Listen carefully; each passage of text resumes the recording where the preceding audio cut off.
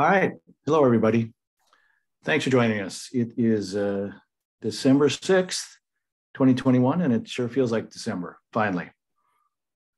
Some good cold weather to keep the little worm buggies and things away. Gotta have cold weather in the winter. So I am Carl Hawkinson. I'm with the University of Minnesota Extension, Hennepin County, and I coordinate this Ecological Service Livestock Network. And today I think we're going to have a really interesting show with Arlo Hark from Cannon Valley Graziers. But before we get into that, I'd just like to say a few words. This Ecological Service Livestock Network, I coordinate with the Sustainable Farming Association. And really, in a word, it's all about returning livestock to the land. Our savanna and prairie landscapes have been missing livestock, and they're sick because of it. Here you can see some pictures. We've been working mostly with the people that have goats. And here we are coming up today. And if you go down a little bit on the webpage, there's some past summaries. I'll just take a look here quick. This is, okay, that's 2019, been a while. I said we haven't been too active lately, but we had an awesome silver pasture camp up at Jane Jewett's place and others. There's Kent Silver. He's one of our champions and SFA senior advisor, I think they call him. He's a good guy. Silver Pasture Resources. Here's an event in Washington County. A lot of the folks that are catching on to using livestock are public land managers. Dakota County and Ramsey County, Hennepin County, and Washington County doing great work. Here's some grazing work we did in the winter. Stripping buckthorn in the winter. Somebody's got to mute, please, if you don't mind. Use a laser, huh? Yeah. Could somebody mute, please? Somebody in our group buys them from this woman. Yeah. Somebody needs to mute, please. Thank you. It's either a laser. I think with the brown around the edges, it might be a laser or a die cutter. There's a or something like that. Carl, if you want to give me co-host capabilities, I think you can go double mute everybody. Yeah, or you can probably do that. You can do it, I think, but let's see. Yes, you too. Where do I go?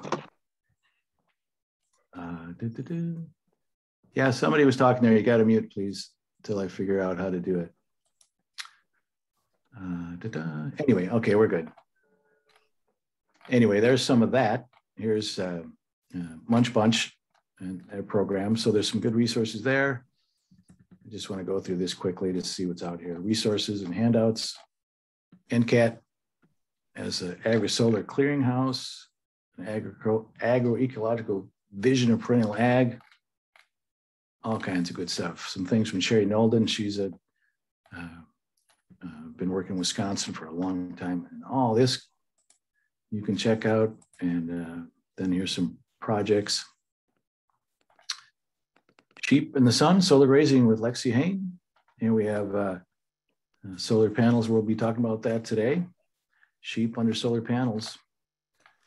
How about this one? Earth's wild grazers can't keep up with the effects of nutrient pollution. Really, really interesting article.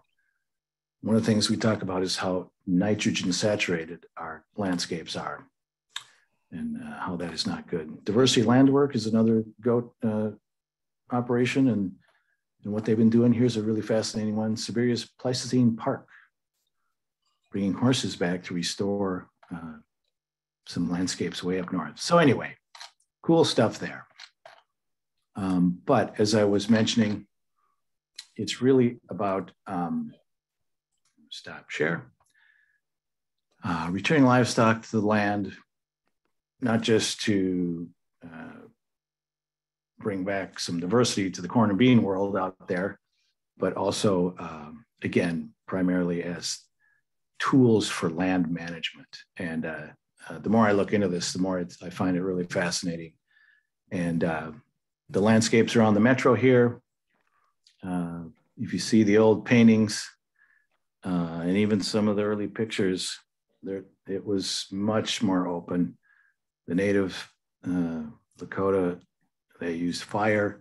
And if you think of all the elk and bison and beaver and all kinds of things eating all the time, we call it graze obligate landscapes. you take that away, and you have the mess that we have now with buckthorn and garlic mustard and pretty unhealthy, sick woods. They look nice. You drive by, hey, look at the pretty woods, but it's not the case. So we hope to develop businesses. We've got 4 of them, and there's many more that seem to be doing really well, enjoying their work and making money with their goats. And so we think it's a lot of win-win. And then now the new thing with solar, of course, we don't want 10 acres of gravel, nor do we really want 10 acres of mowed grass out there in farm country. So that's some of the background of the organization and this network. And not Brianna, Katie, if you want to say a few words about SFA. For sure, yeah. So Sustainable Farming Association, I'm Katie Federal, sorry.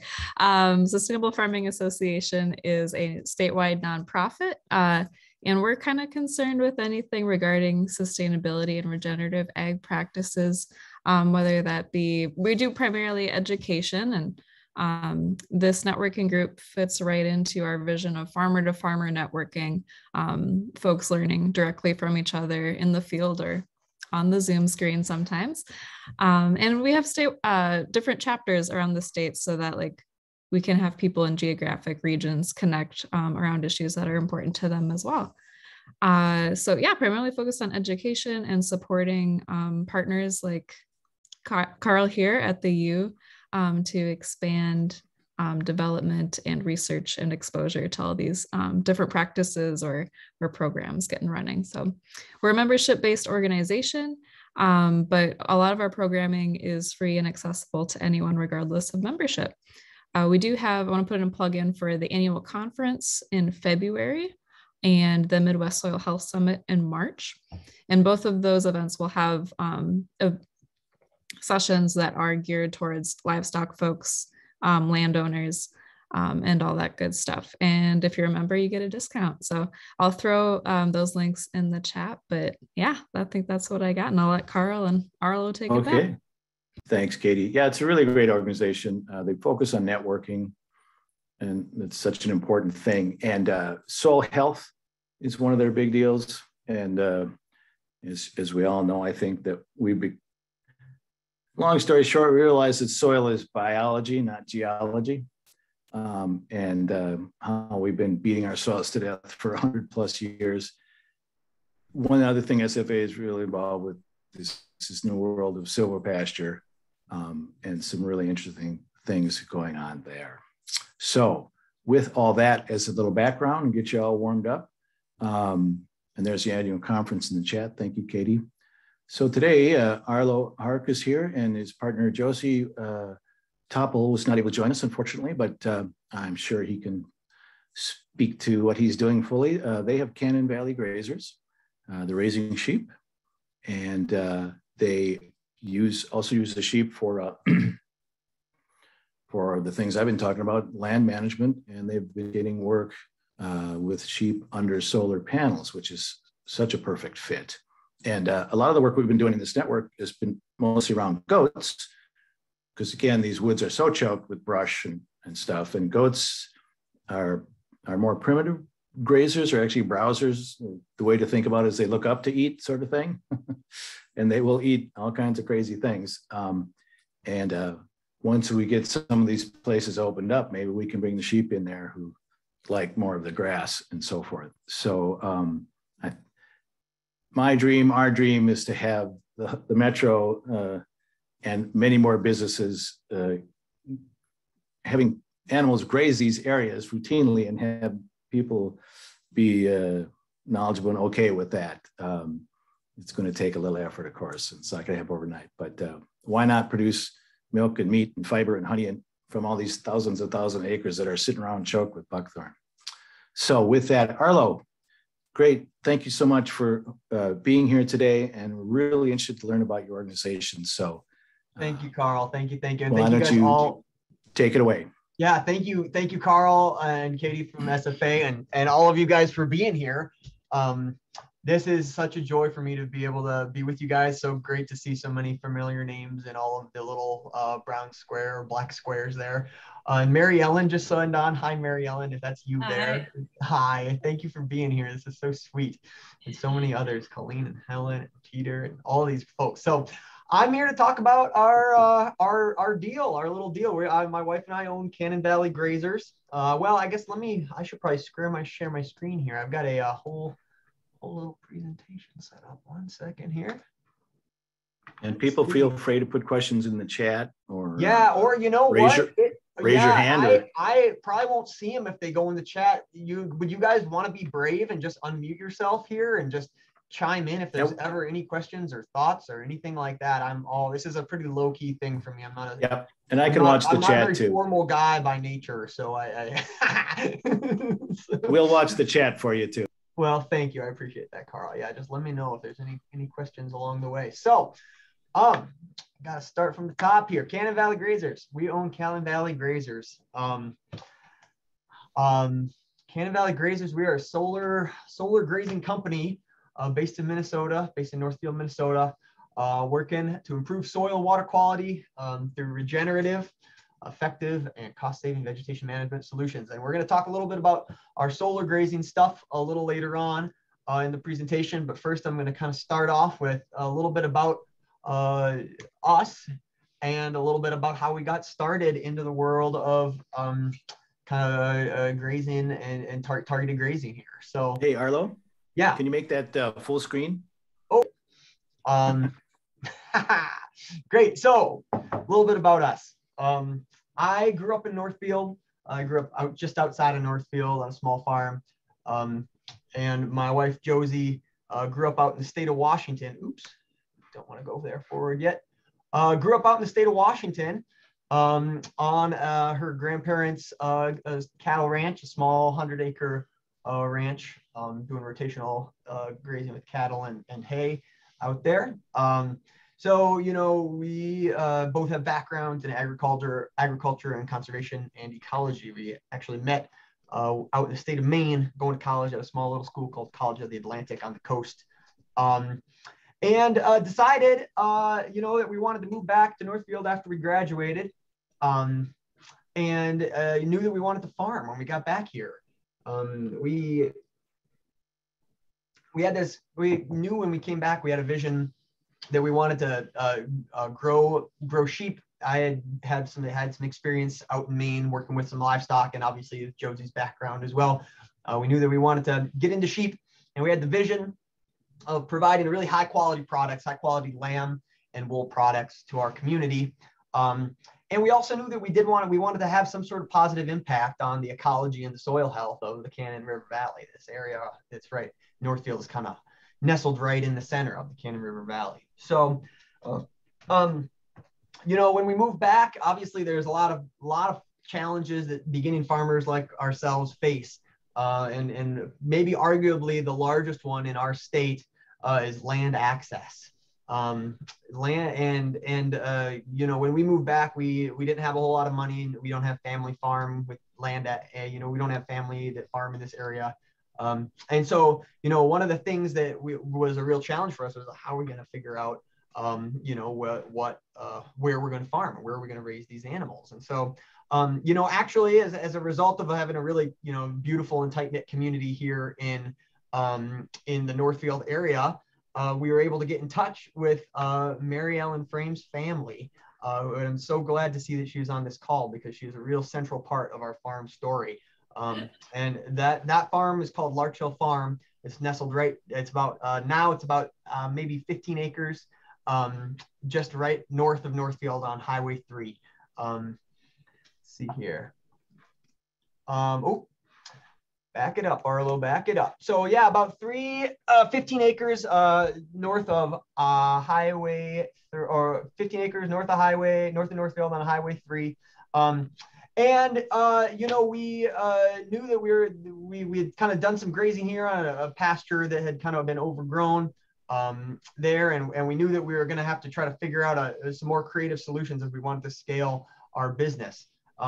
So right around the time that we were starting our business in 2018, there was a lot of talk, and the Ecological Livestock Service Network was doing a lot of outreach on this goat grazing, and Carl talked a lot about that in the introduction. So folks like Goat Dispatch and Faribault, MGM, Munch Bunch, Minnesota Native Landscapes, a few other big players in the area have been using livestock, goats, to have this huge positive impact on the forest ecosystems. And I was seeing that kind of all around us in Northfield, and was really, both Josie and I were feeling really inspired by that. We thought, man, what a great example of what a positive impact can look like, you know, what a positive impact that livestock have, and how that looks, a very tangible example. You know, when we were thinking about our, you know, how to apply sheep to the Northfield area, and thinking about where are sheep, the question that came to mind is, well, where are sheep going to be most effective?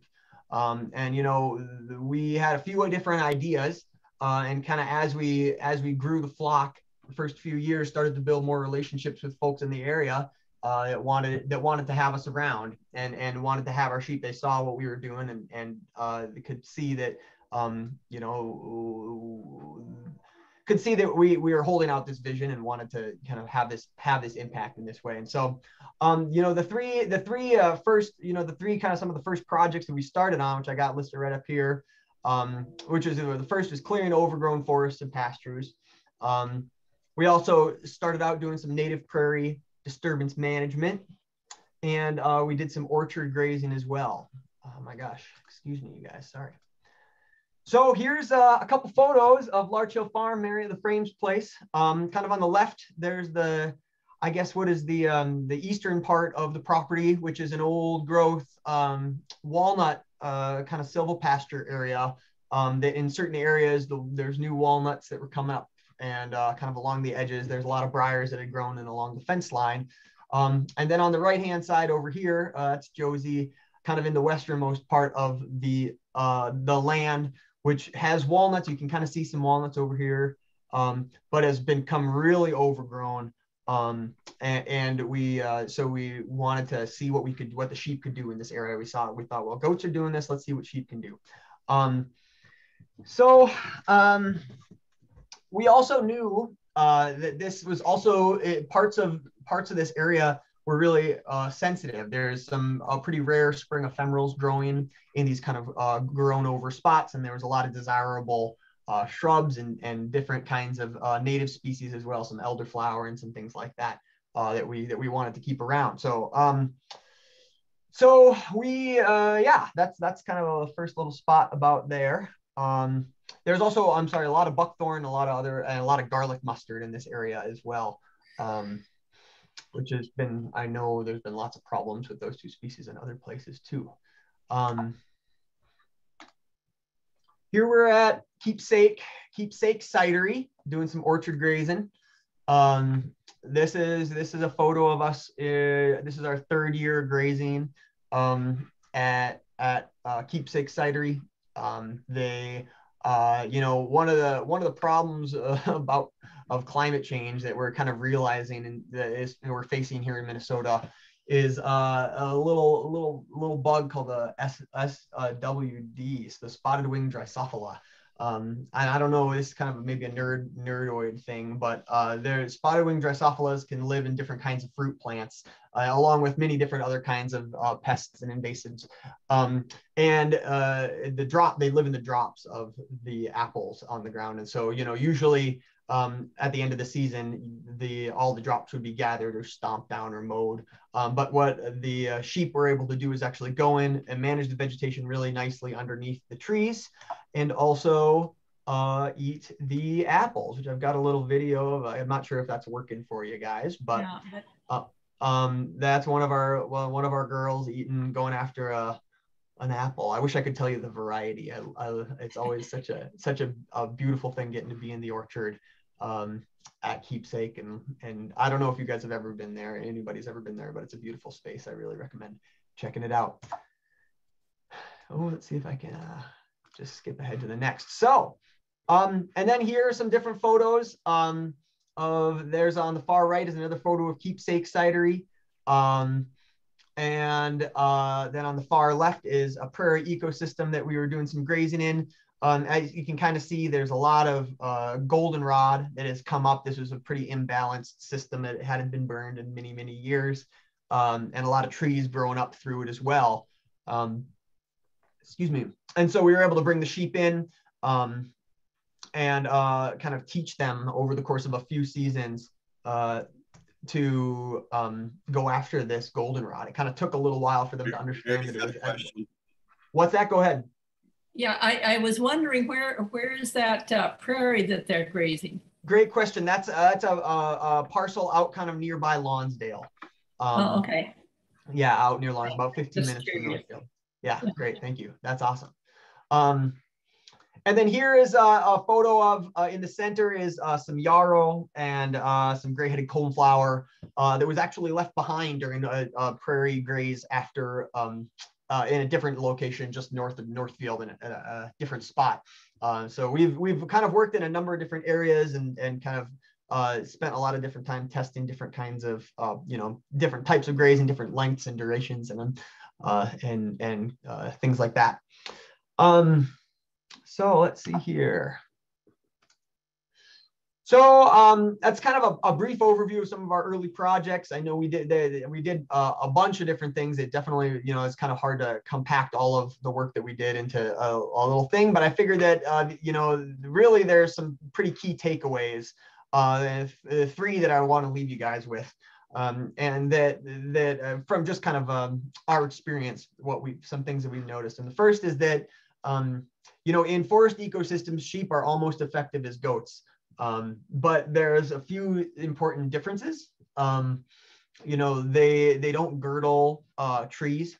So, in some ways it's can be a drawback depending on what the application is, right? If you have a lot of buckthorn, a lot of briars, a lot of things that really need really heavy pressure, goats are really a great solution. But in a situation maybe like Mary Ellen's place, not having the trees girdle, not having the trees girdle, not having, in more sensitive ecosystems, sheep can be a really, effective solution. And over the long term, we've seen some really drastic changes in those in those spaces.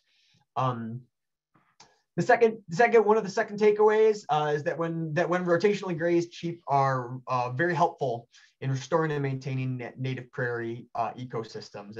And the folks over at Minnesota Native Landscapes are currently in the process of doing a biodiversity study. I know there's been a lot of different studies done with larger ruminants, the bison and the cows in prairie ecosystems, and many of those studies have shown that when rotationally grazed and done thoughtfully, there's a great benefit to the pollinator ecosystems that those spaces are.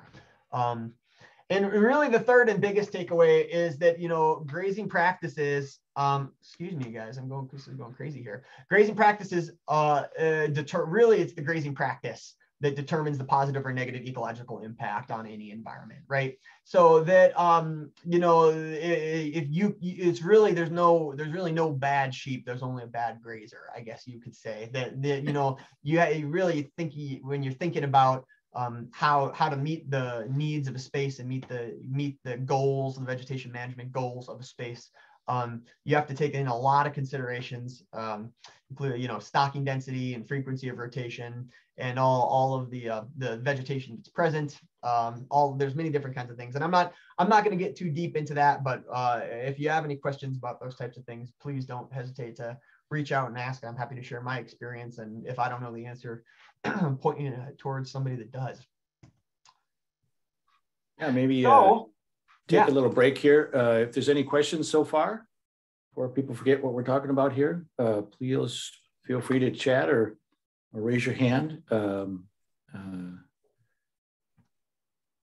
So go ahead, Arlo.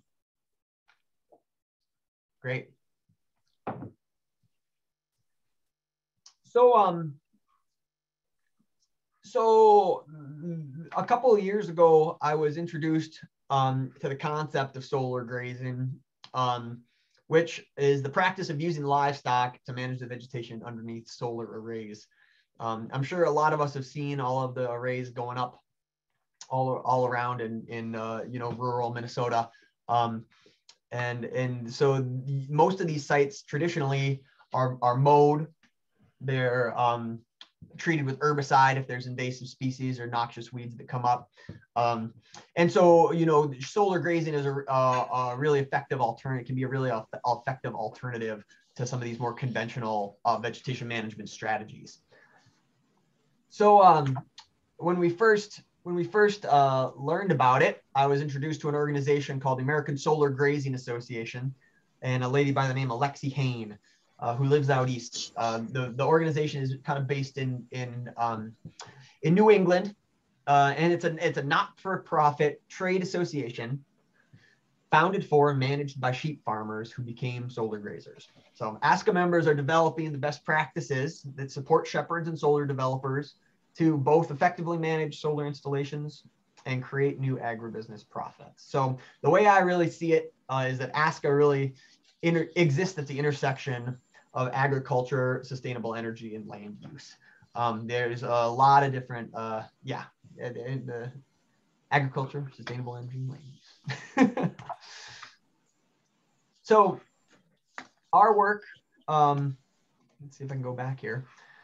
So how this works? How does it work? How do you solar graze? So the idea is that you're bringing sheep to a solar site, and you're leaving them there for a certain amount of time, and then you're removing the sheep from the site. That's at least how we're doing it. There's a few different kind of strategies that people use to manage these solar sites. Some folks out east will put a small amount of sheep on a site for a long time. Some folks like us and like Minnesota Native Landscapes are trying to do high density grazes for really short bursts. And that gives the pasture, that gives the ground cover a long time to kind of recuperate. And that's really important, especially with native plants, ecosystems and pollinator ecosystems, for those pollinators and native grasses to have a long time to rebound, a long rest period. So, this work is regenerative, right? This work is returning nutrients to the soil, which leads to carbon sequestration and also a healthier vegetative cover. This work is effective. It is an effective solution to, it meets a market demand, I guess is what I'm trying to say, that there's a lot of solar sites coming up, and they all need to be either mowed or have the vegetation managed some way or another. So, and, because of low labor and overhead, we're able to position ourselves really competitively in the market, right? This is a paid grazing service. So we're able to come at or below what it costs to mow these sites and do a better job. And I can talk a little bit more about that in a little while here. So I got a couple questions. Yeah, great. I'm just curious how many sheep you run, and then are these solar sites usually fenced off, or do you bring your own fencing? Yeah, great question. Right now we have about 65 ewes, and their lambs. And so it's not a huge flock, but we're going to be expanding pretty significantly over the next couple of years. We're kind of the last few years we've been in sort of the pilot project phase with a few developers. Kind of as we've been adding developers to our portfolio, we have kind of been introducing them slowly. A lot of times developers will say, well, let's try it for a year and see how it works. And so we haven't needed to expand our flock to be a huge size yet, because we're still kind of in the beginning stages of working with certain developers. And all the solar sites are fenced. We've been working on 5 to 10 acre sites, and been leaving our sheep there for about 2 weeks, and that has been sufficient for them to manage the spaces. And in the future, depending on kind of the size of the sites and how many sheep we have in certain locations, we think that it may be useful to use kind of a temporary electric polynet to kind of subdivide, create paddocks within the solar sites. But depending on how the solar site is laid out, that can kind of pose its own problems. Oftentimes it's really hard to kind of weave those net fences in between the panels and underneath and all those types of things. So yeah, does that sort of answer your question there? Great. Yeah. So these are some sheep on solar sites. So, you know, one of my deep regrets about this last season is that I did not take enough photos. So I'm doing my best to get you guys as many photos as I can here from a sort of limited catalog. But as you can see here, you know, there's a lot of different kinds of vegetation on the site. Most of these sites are actually planted out with native pollinator systems. And those different kind of seed mixes, they sort of come in all different shapes and sizes. Some are heavier on grasses in certain areas. Some are heavier on pollinator plants. And sometimes even they'll have different types of mixes in different parts of the arrays, where there'll be like a lower line, heavier in grass mix beneath the array itself. And then on the perimeter, you'll have a taller, more pollinator friendly species, mix of species. So as you can kind of see, you know, the sheep aren't eating the stems, but they're defoliating the leaves and creating, you know, putting pressure on any existing weeds. On this particular site, there is probably 2 acres of ragweed that was taller than I am, and the sheep demolished it. they did a great job with it, and kind of just, you could hardly tell that they break the stems off and kind of defoliate all the stems. So there's all these broken ragweed kind of stems. And here's another picture of that same site. As you can see, Carl, there's that perimeter fence. There's a lot of different kinds of perimeter fences. Some are like chain link, some are post and kind of post and mesh. Some have barbed wire, some don't. So it just kind of, the fencing kind of depends on the county. Usually there's different kinds of county requirements.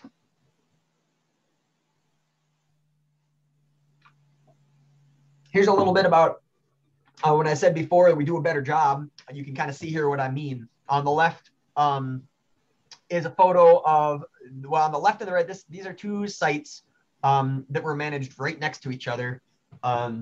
The one on the left was mowed, as you can kind of see, recently mowed. You can see all the lawn clippings there. And on the right, excuse me. On the right over here, you can see it was grazed. And the difference, you know, can be pretty drastic in terms of the amount of hours it takes to manage these things, amount of person hours. You know, if you have lots of, excuse me, if you have lots of tall woody shrubs, trees, over time, those things grow up through the panels, and they have to come through and manually string trim, or you have to herbicide. A lot of times underneath the panels will just get sprayed. And so this, you know, on the right here is a great example of kind of showing the kind of work that our sheep are able to do, right? This is kind of a proactive strategy in terms of vegetation management, where our sheep are able to move freely and easily underneath the panels and manage the vegetation under there without issue at all.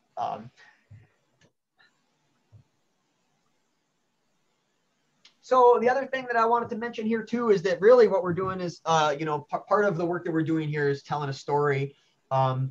You know, we're telling a story about land use in Minnesota. And, you know, if you go to, you know, I oftentimes when I'm in my conversations with developers, I'm solar developers, I talk to them and I say, well, I have relationships with all of the township board members in my area, and you know, solar hesitancy is a real thing. And if we're gonna, you know,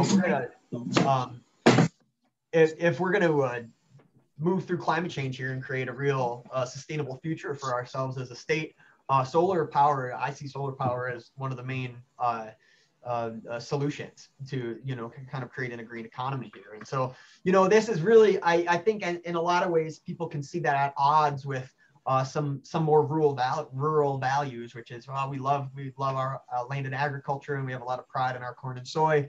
And, you know, why would we take good land out of ag? I've got a lot of qualms with that as you know, on a whole other level. But, you know, as far as what we're talking about right now, you know, this is a way that we can work with rural townships to keep land in agriculture and also have a positive impact on soil and ecology of our townships, of our counties, and of our state more broadly.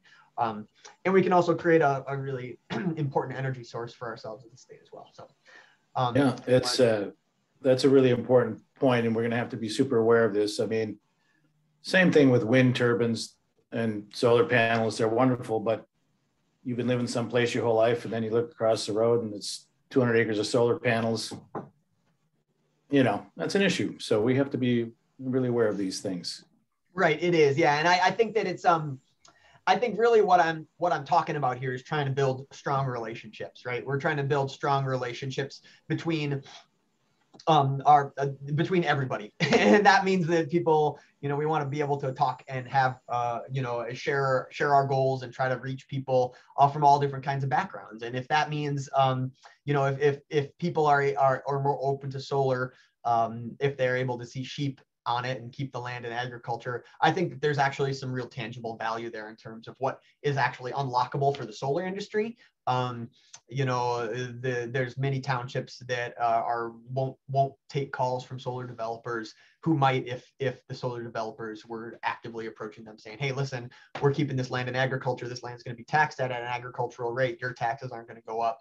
And we get to have clean energy, and our needs get met as well. So so just a quick that was a quick word on that.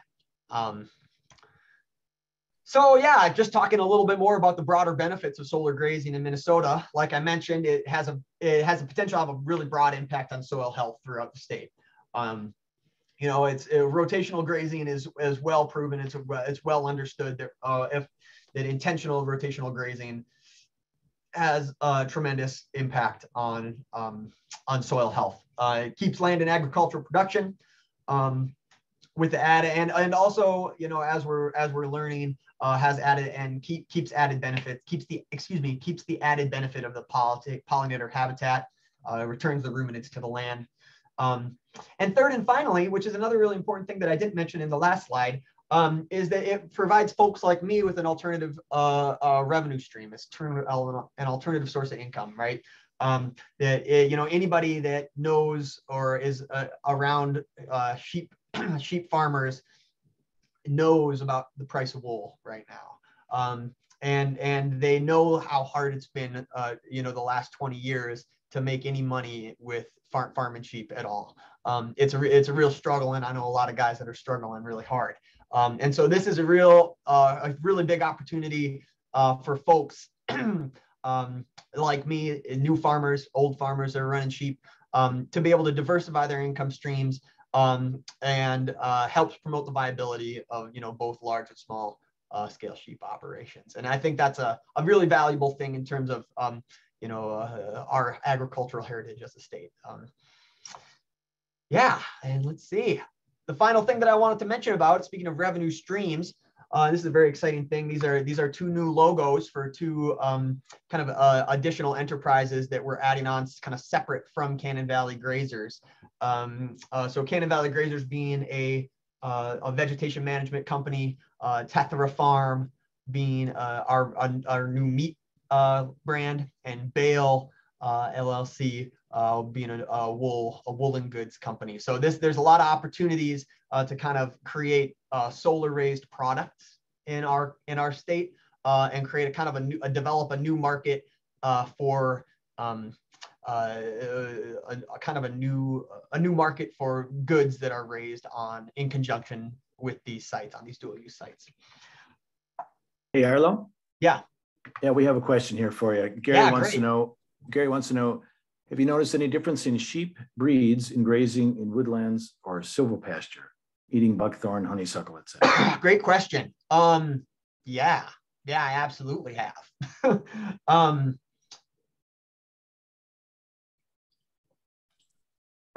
I have two kind of thoughts there. The first thought is breed specific. Primitive breeds act more like goats, I've noticed.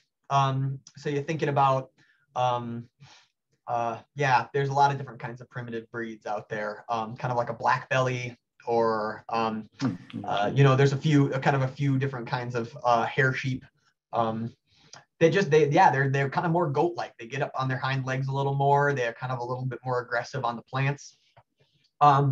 Versus like a polypay, probably won't hardly do any browsing at all. So there's just in my experience, and obviously, the second part of this thought that I have is it's really flock specific, I would argue as well, that you can really train a flock over the course of multiple years to target different species. And I've got a couple examples of that, which is the first being which I mentioned, something I mentioned earlier, the goldenrod out at that Lonsdale site. The first season that we were there, they ate it, but not until the very end. The second season there, they were a little more eager. And then the third season we were there, they went straight for it. And at the end of that third season, we, by the time the fourth season came around, we were like, great, this feels like it's been well balanced, and we didn't have to return. And the same goes for garlic mustard at Mary Ellen Frame's place. Garlic mustard all over the understory of this one particular area. The first year they didn't touch it. Second year they kind of nibbled, and then the third year, bam, they went right for it. So I don't know. Does that sort of answer your question? Does that sort of answer your question there, Gary? Or great. And, thanks, and buddy. feel free to unmute and chime in if you'd like. Gary wants to ask a question. How do you train them? It's just you expose them is all it takes, or do you confine them to an area where that's all there is to eat, or how do you train them to go for things like garlic mustard and goldenrod and so on? Yeah, a combination. Yeah, it's exposure. It's exposure and confinement. You get somebody hungry enough and they'll kind of eat it, like that. You're thinking about rotational grazing, right? And so one of the principles of rotational grazing is a really important principle is stocking density, right? And so you're thinking about wanting to move your sheep. You were thinking about wanting to place the correct amount of sheep for the size of space that you have. And rotate them as free, on a certain rotation. And so the goal is to have all of the sheep eat everything down in one area and then move them to the next space. And so, at Larch Hill Farm, that was exactly what we did. The first season we were there, we moved them in really small paddocks, very, very frequently, every other day, to kind of get them to, one, get as much nutrition out of the space as possible, but two, also have as consistent of a graze as possible. I got a question. Water. So how much water do you bring each day, or do you do, 65 head, you're probably bringing 200 gallons of water a day to them? Yeah, not quite that much. We figure they go through about a gallon of water a day, it seems like. So when we do solar sites, we've got a trailer system with a 300-gallon tank on it, and we fill that up. They don't seem to go through it much more when we fill it up maybe once every 5-6 days or so. That's been about what we do. But obviously every flock's a little different. Some are thirstier and some if it's hotter. And one of the things about solar grazing too is that there's actually a lot less stress on the animals. We can go back here and I can show you the shade exactly. You can see the shade. They love the shade, and it was 102 degrees out today and perfectly comfortable with the breeze underneath that panel right there. So it's actually really, I've noticed that they don't seem to mind, and they don't go through as much water when they have that much. The goats love the solar. It's shaded. They don't, but yeah, water is my biggest concern going into this. Right. Well, I think there's a lot of different systems for water. People, we like our system where you're able to have it on a trailer and then kind of move the trailer from site to site. Some people have tanks that they leave on site. So there's kind of a lot of different ways of doing it. Yeah. Corey, you want to say a few words about what do you have, your operation, if you don't mind? My operation. So we have 300 boar goats right now. I was taken under the philosophy that I'd build my own solar farm. So I've been building. I got 38 kilowatts right now, going in with the third 18 kilowatt.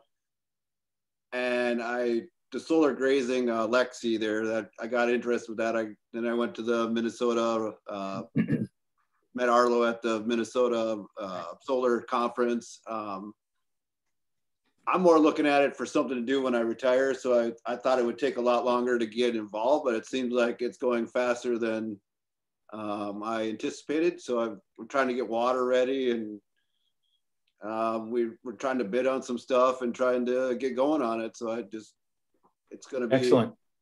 It's that's going awesome. pretty fast. I think we're going to go back more into sheep, but because people are a little less willing to put goats on solar, which I can prove to them that they leave it alone as long as if you don't overgraze it, they'll leave the solar panels alone. They won't mess with them that much. But if you leave them long term, they will get bored and start chewing on stuff. But totally. And Corey, where are you located then?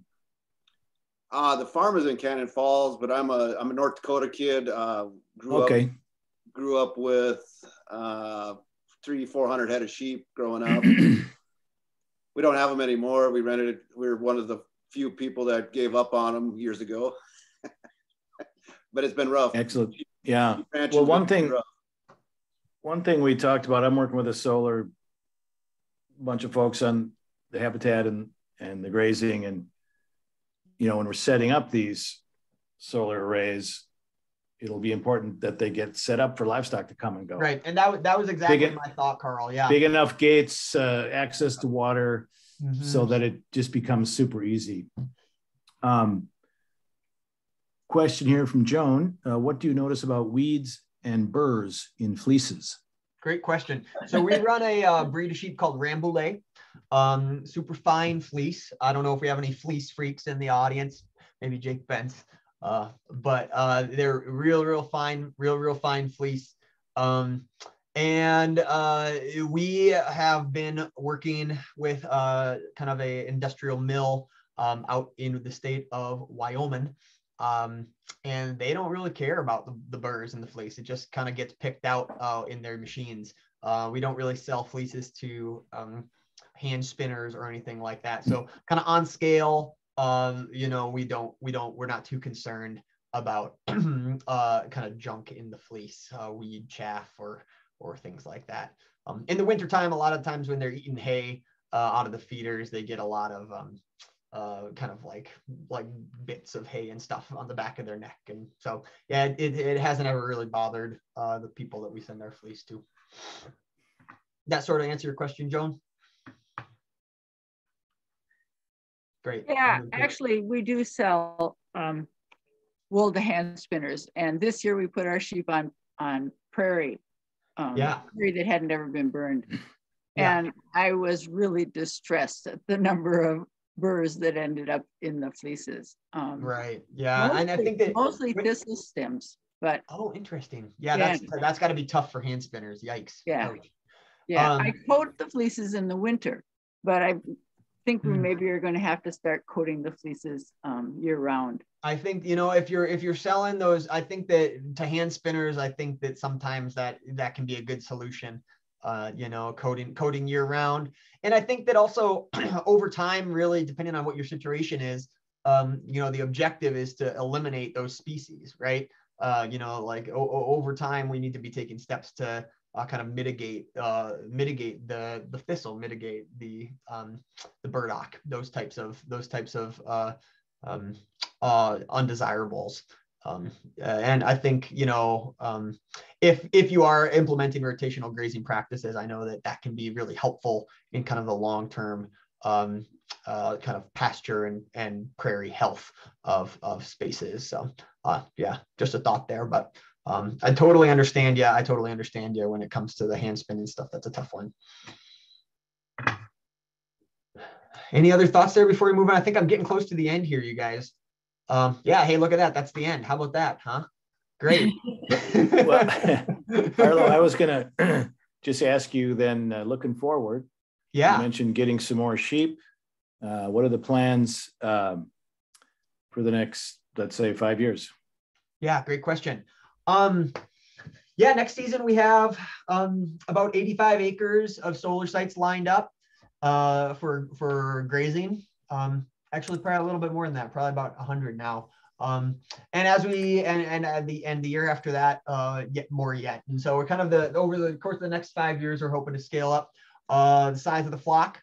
And eventually within the next 5 years, hopefully be looking at utility scale sites and grazing large amounts of sheep, thousands of sheep on utility scale sites. So that's a great question. Yeah, lots of plans. So Mary has a question then. Are you doing any grazing outside of solar sites? Targeted grazing, you mean, Mary? Like, yeah.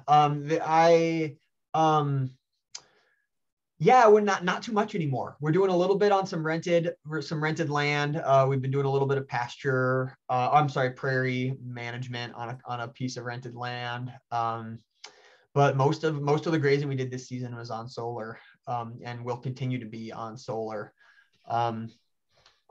Yeah, and then Joan asks, what do we charge for the utility? And that's a great question. That's a really good question. There's a lot of, the American Solar Grazing Association has done a really great study. I'm going to type it into, check that link out, everybody, solargrazing.org. And if you go there, they've got a really great page. I think it's the resources page. And there's a study that was put on, I think it was with Cornell University, kind of looking at what it costs solar grazers to graze, and kind of how to figure out how to price different, how to price your acreage depending on kind of where you are geographically and what kind of what the market is, designating. So right now we have kind of a range that we're charging. I believe that, kind of on the low end, we're probably around $250 an acre, and it kind of ranges up to $350 an acre, depending on where we are, what the site is looking like, how readily available access is, what the species composition is, what the goals are. So we take a lot of, it's not, we don't really just have a blanket rate that we use. We take a lot of different, kind of considerations into account when we're placing bids. Yeah, Mary Ellen. Do you want to say something about what you do in the winter with the sheep? Yeah, great question. I should have thrown some slides in there. We do what's called bale grazing most of the winter months. So on the site that we currently are renting and the sheep live at through the winter months, it is recently turned into kind of a grass pasture mix. And previous to that mix, that had been farmed corn and soy, and so the soil is extremely degraded. It's on a hillside, so on the top of the hill, we're actually sort of on a long hill with some different knolls, I guess. And on the tops of those knolls, we're down to subsoil. There's no topsoil at all left on many of those hills tops. So one solution to that is what is called bale grazing, where you stick a large round bale out on the high points, and the sheep gather around it, and they deliver a huge amount of nutrients through their manure, and they deliver a huge amount of organic matter onto those spots, with the, not all the hay gets eaten, some of it gets wasted and put on the kind of falls out of the feeders and lands on the ground and whatnot. So yeah, that's kind of what we do in the winter. And then come about mid-February, we bring them into a barn and we shear them for the year, and then they lamb, and we have babies usually in March and April. So have little lambs in March and April. Yeah. So there's a question here from Phil. What are the insurance protocols? Yeah, great question. We've got a great insurance agent here in Northfield with Farm Bureau. His name is Dan Hummel. So different developers require different insurance plans. I believe that we have a $2 million liability policy, and that covers any damage to the panels that may happen. Is a pretty basic plan that's required of all subcontractors that work on these sites. Any electricians, any anybody that would mow it, those types of things. So it was a little bit interesting, kind of asking him, like, hey, how do I, would you insure this? And he kind of had to look around for somebody to underwrite it, but he did end up finding somebody, and yeah, so that's how we were insured. The solar developers require it. How long is the grazing season? Great question. We start in May and we go till October, November. Depends on the year. I mean, these last few years, the falls have gone so long that we've been out. We're out. I mean, it just depends, like we start putting out bales when there's no food left on the ground for them in this area that they're in. So we put out our first bales for them, maybe 3 weeks ago. So yeah, kind of transitioning away from like grazing, like you see in this area, to bale grazing. Yeah.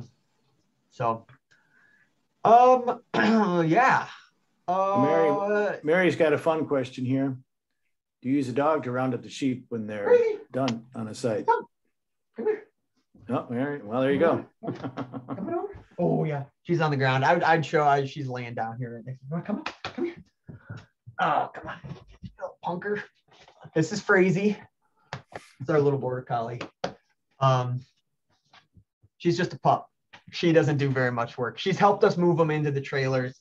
So she's got some basic instinctual stuff, but we're working with the dog trainer to give her some structured lessons about going around. That's the concept we're working on right now, going around. So, and she's getting it. So you're going to work into the dog, the sheep dogs. Yeah.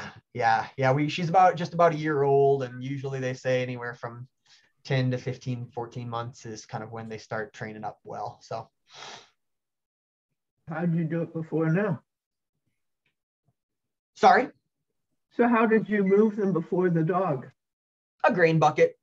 They like it. They like grain. Okay. They'll come running. They'll come running when we call them mostly now still, if they know we got if we know we got a white bucket on hand, and we go, come on over, sheep. And they kind of know they're getting led to greener pastures, right? That's right. And that's also part of it too, right? That they do know these. We actually had a smaller group of sheep introduced this season. We got a small group of merinos, and they just did not get the picture. Everybody else was loading up into the trailer right away. You'd bring them over and you say, come on over, and they'd run up and jump in the trailer because they know that they get the drill. They're hungry and they get it. And these darn merinos, they are just running all over the place, not loading up, not bunching up right. So when I was talking earlier about like the like teaching sheep how to graze different kinds of plants, I think the same goes for these, these other types of things like loading into trailers. I know I've talked to a lot of goat guys that have a very similar experience. The first year, if you have sheep, or if you have goats that you get new, the first year is really tough. And then the second season, they start to kind of get the picture. Oh yeah, got to go into the trailer to get food. So. Nate, here's another question. Do you have other employees, or is it just the two of you? Just Josie and I for now. Yeah. And Frazee. She's kind of our other employee employee in training here. But yeah, no, just us. We provide 100% of the labor for the farm and the solar grazing stuff. So we, and I think as we continue to scale, we'll probably be ending up bringing on a few employees, people to run trucks and trailers and things like that. In the next few years. Excellent. So lots of things to consider. Yeah, great questions, everybody. Thank you. This is awesome. One thing we talked about early on in this network, kind of from the business development angle and getting people into farming and doing the service livestock thing with livestock, obviously, is it, like any kind of farming or anything, it's not for everybody. And a certain kind of person, you have to know livestock, and you have to enjoy livestock and all of that. And I just wonder what your thoughts are on that. I mean, things always look great on paper, but doing them is one thing. And like farming, you know, if you have to enjoy it or you're never going to make it, even, you know, through the rough spots, and there's going to be more of those than you'd like. Right. Any thoughts on that? Like enjoying handling, working with livestock, and for anybody that's considering this? Yeah, I mean, I think that you said it really well, that it really does. You really got to love it, you know? And I think that part of how we've been, you know, I think as a, I don't want to say that it's too common that people love it so much that they will go without being paid for it. You know, it's such a loving, a labor of love. It's such a family tradition. You know, it seems like as markets continue to get consolidated in agriculture throughout the country, it is harder and harder for small guys and gals to make a decent living doing it. And so, you know, my goal and my hope for livestock producers is for Minnesota and for the rest of the Midwest and the rest of the country. My hope is that we can all figure out creative solutions to the problem of not being able to pay ourselves well. And we need to know that our work is valuable, and we need to know that we're skilled and that we bring a lot of value to the world and to people's tables. And to kind of a broader conversation around ecology and natural restoration processes. So, you know, I think that, yes, you got to love it. And also you can't love it so much that you settle for, you know, eating lamb every day of the week. You know, I mean, I love lamb, but or mutton every day of the week, you know, you gotta be able to have make a decent living. And I would argue that I think probably with every kind of farming. Yeah. You got to sharpen that pencil. I know there were some old World War II guys that couldn't look mutton in the face because during the war they got just, you know, mutton, really nasty stuff, and they would never look at lamb again. But look at that picture that you have up there. Sorry? Sheep graze. Look at that picture you have up there. Sheep grazing under solar panels 10, 20 years ago, that wouldn't have been a thing. No, definitely not. Yeah. And diversity, and getting sheep back on the land, getting goats out there, getting cattle. I know Brad Hines there at the university, they've built some panels that are strong enough for dairy cattle. Yeah, beautiful. I know about that project. And think what dairy farmers could gain from that, and beef farmers for that matter. And so to your last kind of thought, markets. You gotta get paid for what you do, and you gotta get paid well.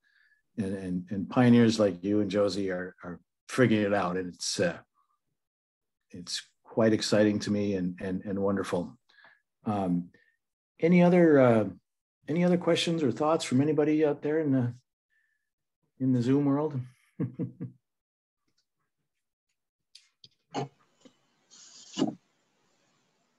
I've been thinking about, I get these catalogs in the mail with clothing, you know, winter clothing and stuff. And they got all this fake fleece. And we know that fake fleece is getting into the water supply, into the fish. And if we could just convert people to wool, that we'd be so much better. I mean, wool has so many characteristics that are really important.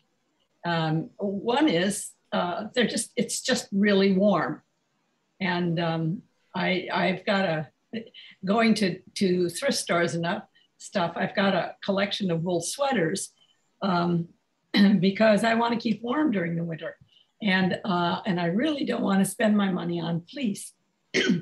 So if we can get some publicity around the disadvantages of that fake stuff and the advantages of real wool, I think, you know, that's a job for somebody that's good at promotion and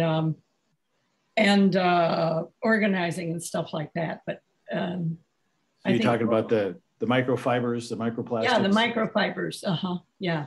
You know, who knew recycling and making these beautiful clothing out of plastic? What a great idea. But then there's always unintended consequences. Exactly. And of course, wool is how we stayed warm in the far north and far south in the winter. Sure. Great comment. Yeah. I have a comment or question, maybe that sure, go I ahead. toss out to the group here with respect to the point you made just a minute ago about, you know, getting people interested, getting them started. I've been at this a while, and I have a rather deep-seated sentiment that I don't believe this is something you should do at home alone. I find one of the really necessary ingredients to make any kind of a farming operation work, been involved in lots of them, is to have a support network at least, and hopefully somebody close by where when things go wrong, which as you had indicated invariably do all the time, you have somebody to bounce it off. Nothing's more frustrating than dealing with farm issues by yourself. Indeed. Phil, that was great. Worked with a lot of different farmers over the years, and the ones that were successful and seemed to enjoy it had family and partners and some kind of community. Because you can't do this by yourself. You'll go nuts. And so that's such a key point in any of these things. Thank you for that comment. Yeah, that's why we have networking groups like this, huh, Carl? That's right. Absolutely. And that's the whole point. You can read and learn, you can go to classes and learn, you can get a PhD and whatever, and that's all super good. And you can take a class about finances and you can do all these things, but to get out there and stand out in the farmyard and you think, okay, what do I do next with all this information? And you got to learn from, everybody's going to make mistakes, and really nice to learn from somebody else's mistake first. Yeah. So there will be a solar summit coming up. I think I mentioned that, but it's going to be in March, and it's going to be virtual. So that's not great, but that's what we have for now. And we'll that'll be advertised. I don't think there was a date. I think it was just March, but there'll be some interesting discussions there, no doubt. All right. Well, anything else for the good of the cause? Arlo, I'd like to thank you so much. Yeah, thank you guys so much for being here. I really appreciate it, and take down my info if you guys ever have any questions or comments or thoughts or anything like that, or you want to come and see the sheep on a site. Just give me a call or an email or whatever, and we really want to. We'd love to make it happen, and so thank you guys for all. Yeah, we'd love to. For all the help with my back and forth on my presentation going. Love to help with your success, and great mustache too, I got to say. Likewise, buddy. Thank you. All right. Well, if there's nothing else, I think we'll wrap it up. Any other final thoughts? Katie, thanks so much. And check out SFA, folks, and you can join in there and scroll around our website. And we will see you again, hopefully this summer. Seems like a long way off at this point, but in a couple of weeks, the days will be getting longer. So thanks so much, Arlo, once again, and say hi to Josie. And thank you all for joining and your great questions. And have a great evening, and bundle up with some wool. Yeah. Great. Take care, everybody. Thank you.